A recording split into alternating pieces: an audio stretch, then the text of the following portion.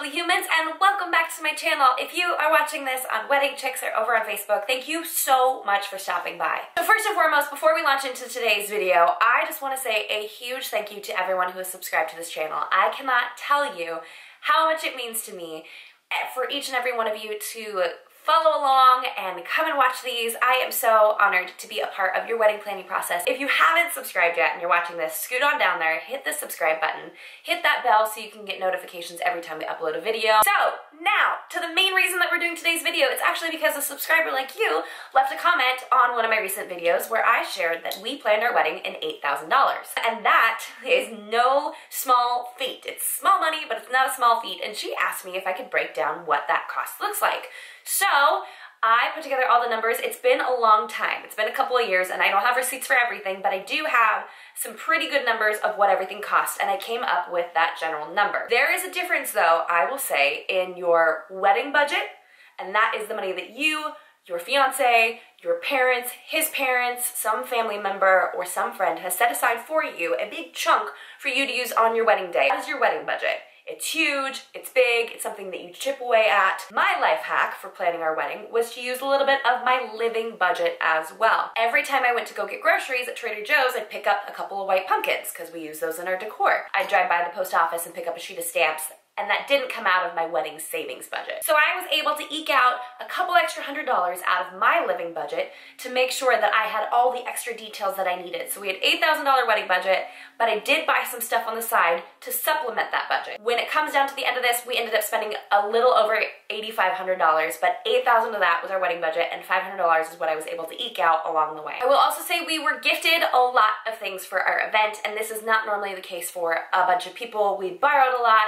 We were gifted a lot of things, so we ended up spending a lot less on certain items than most people would have to, and that was the only way that we were able to get it for as cheap as we did. Our venue was stinking cheap and stinking incredible. It was actually a senior center, which I know sounds real weird, but they just recently remodeled it. Is the Norman P. Murray Center in Mission Viejo, California, and because I was a resident at the time, we ended up getting a very, very cheap deal for the space, and we spent $800 for the rental time and for the security guard and for the alcohol liability insurance. So my recommendation for anyone who's trying to do a wedding within a $10,000 budget is go to a public space like that, because that was owned by the county, so it was a lot cheaper than going with a standard professional wedding venue. For photography, we ended up spending a lot more because that is the one thing that we, other than marriage, that you walk away with from your wedding day. It's one of the only things that you can keep and one of the only things that you can look back on. So we spent $2,500 on Bonnie Jean. We got our engagement photos out of that,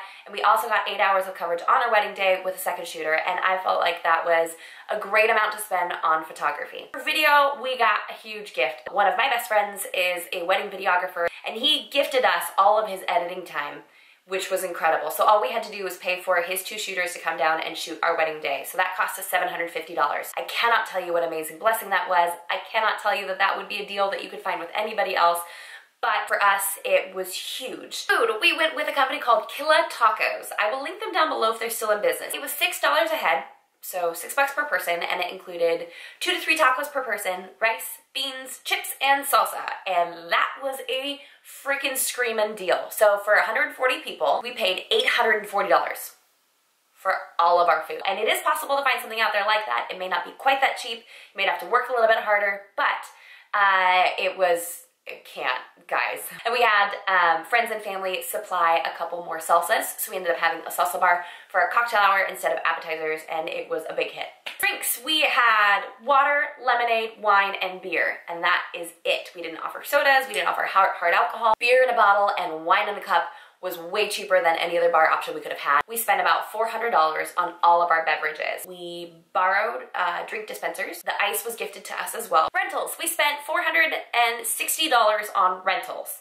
That doesn't sound like a lot because it's not. All we rented were chairs for the ceremony space that ended up being moved over to the reception, and 5 tables because the rest of the tables we borrowed from a local church. We didn't have a huge cost when it came to that, but we were able to find a resource that we could use them for free as long as we took them away ourselves and returned them ourselves. Desserts, I can't find an exact number for. Again, this was another time where I had a friend, in this case it was a family member who's a professional in the field, and she charged us I think about $200 for for desserts. So basically just for her supplies.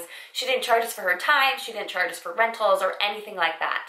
You may not have a connection like that, but something that you can do instead is go to Costco, pick up some desserts, and have someone set up that dessert table for you if you're really trying to make things work on a really, really small budget. Flowers. If you've seen some of my videos before, you know that I did all of my own flowers for my event, and it was so much fun, but it was also so insane, and it takes a certain amount of sanity to be able to pull it off, and I was right on that line. We would have spent $220 on our florals, but one of my best friends swooped in at the last minute and paid for it for us. I thought I'd include that number in there for reference because that's what we would have paid. Attire. This was probably one of the biggest cost-saving things that we did. I bought a used dress, and let me tell you, I'm so glad I did. Not everybody's into that, and that's okay. But for me, spending $300 on a dress and $250 on alterations ended up being one of my favorite elements of my wedding day. It fits me really well, it was really cheap, it was great. My husband, he had a suit tailored just to him for a grand total, I think, of $200 for the suit and $150 for alterations, so $350 for that. So $850 for both of our clothing items. So, big tip, buy a used dress. I mean, if it's not weird to you, do it, because it saved us, well, easily $1,000 bucks. If you're keeping track, that totaled up to $6,800 that we paid for professional items for our wedding day. There's a lot of items that we're missing, and that is where I DIY'd my little fingertips off. I did a lot, and if I had the opportunity to do it over again, I would not. We saved a lot of money, but man, did I work my friends and family to the bone for setup and for tear down, and for that, I will forever feel guilty. Shout out to the groomsmen for the setup, and my dad and all of our friends for the teardown. You guys are the real MVP of our wedding day. Here's some of the elements that I DIY. If you haven't seen my DIY bride fail video, I'm gonna link that down below as well, because I purchased all of the linens for my event, and for linens, we spent a grand total of $250 on tablecloths and napkins. Invitations were another element that I DIY'd. I got this really cute wood paper, and I got a custom-made stamp, and then I stamped it all on myself, and those came out to $280 for the 80 invitations that we needed for our guests. Centerpieces. In addition to florals, we had vintage silver pieces, vintage glass pieces, wood rounds, and white pumpkins and succulents at almost every single table. Those averaged out to be about $20 per centerpiece in addition to florals.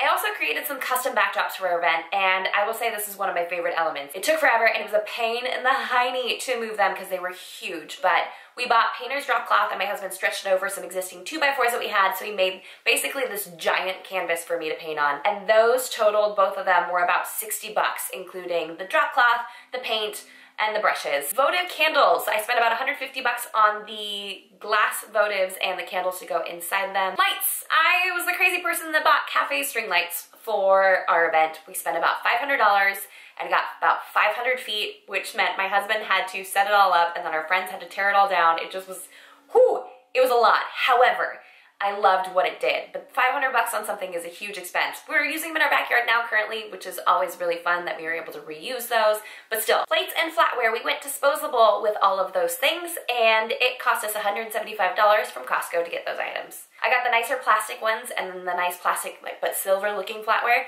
so that was a lot cheaper for us. Disposable cups. Now, for the wine, we were able to borrow wine glasses from someone, but we still needed cups for the water and for the lemonade. The beer was served in bottles, so that was fine too. We spent about $40 on disposable cups for those options. I spent $100 on film for an Instax camera that we ended up using for our guest book. I also got giant pictures printed up at Costco for these cabanas. They were pictures from our engagement session, and I thought that it really created this cool kind of like all-inclusive feeling. $40 on that. The pumpkins, all in all, we got a bunch of white pumpkins because we got married on Halloween. I don't know if I shared that. So I wanted it to be like a nod to fall without being a Halloween wedding.